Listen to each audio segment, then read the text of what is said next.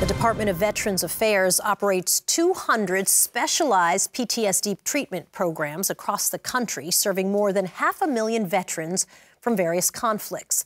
30% of Vietnam veterans have been diagnosed with post-traumatic stress disorder, as many as 12% of Gulf War veterans, 11% of veterans in the war in Afghanistan, and 20% in the Iraq War. It's estimated that even more veterans are not seeking treatment at all because of the stigma surrounding the diagnosis. Colonel Greg Gadson, a recipient of the Purple Heart, lost both legs in Iraq. He also struggles with PTSD and has made it his mission to combat the stigma and encourage veterans to get help. Retired Army Colonel Greg Gadson, a former athlete and a war hero, is now on a new mission. Ladies and gentlemen, please help me welcome Colonel Greg Gadson.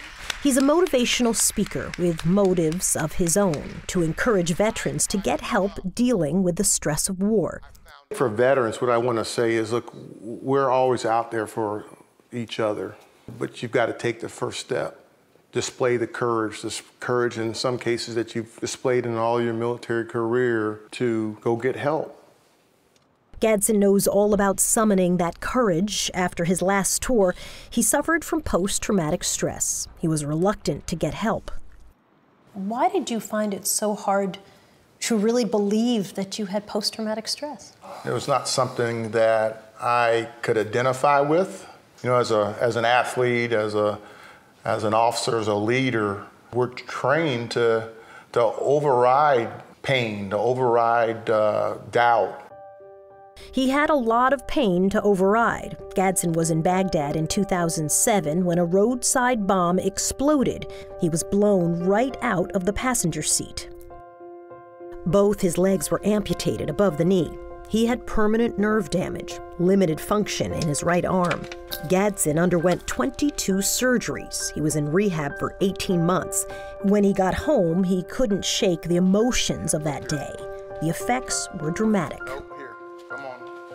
You're a football player, you're a leader. I mean, we're all these sort of almost stereotypes, right? Of like the tough guy, all capital letters. And you can say macho if you want to say. Yeah, okay, I'll say macho.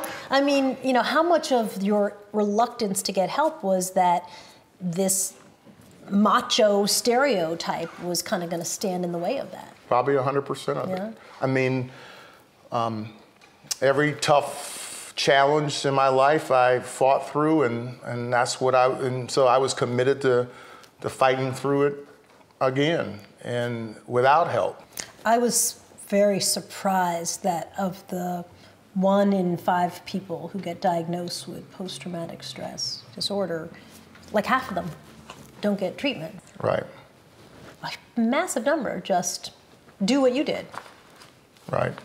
For more than a decade, our country has been at war. There are efforts underway to address the public's stereotypes of veterans with post-traumatic stress disorder. Got Your Six, which means got your back in military slang, works with the entertainment industry to educate the public about veterans. Bill Rausch is executive director and a veteran. 83% of Americans believe that veterans are more likely to have mental health issues, for example. Well, that's simply not true. When someone says veteran and post-traumatic stress, they automatically think, oh, crazy veteran, active shooter. You know, they automatically jump to these really, really horrible, destructive, and inaccurate stereotypes. VA Secretary Shulkin. I do not believe that there's an association between violence or other activity that would endanger people with PTS. How do you combat that stereotype? Yeah, I think it's a matter of talking about it, getting people to understand what's going on, education, making sure that people are sensitive to the condition. Gadson is now being treated for his post-traumatic stress. He also uses photography as his therapy. You never use the word disorder or the D in disorder. Why not? Well, the D to me it's a negative label that doesn't need to be attached. We all have some level of post-traumatic stress. Does it make us dysfunctional? For most of us, I would say not.